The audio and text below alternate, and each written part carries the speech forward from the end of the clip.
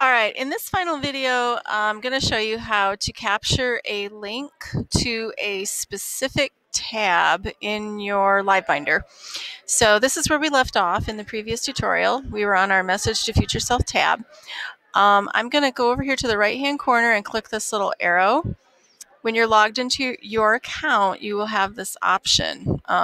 Viewers of your LiveBinder won't have this option.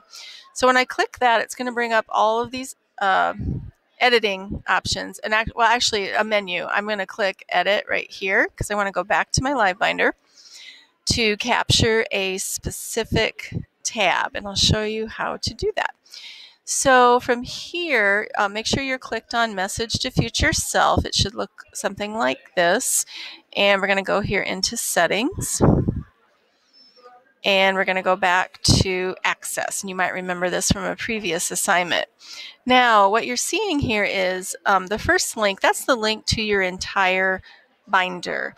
But for this particular assignment, we only want to look at just this tab, this video that you've inserted. So it's the link right below that, Link to Current tab, and it's pretty long.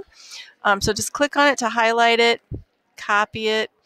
That's the link that you will be using in the next direction to turn in this assignment.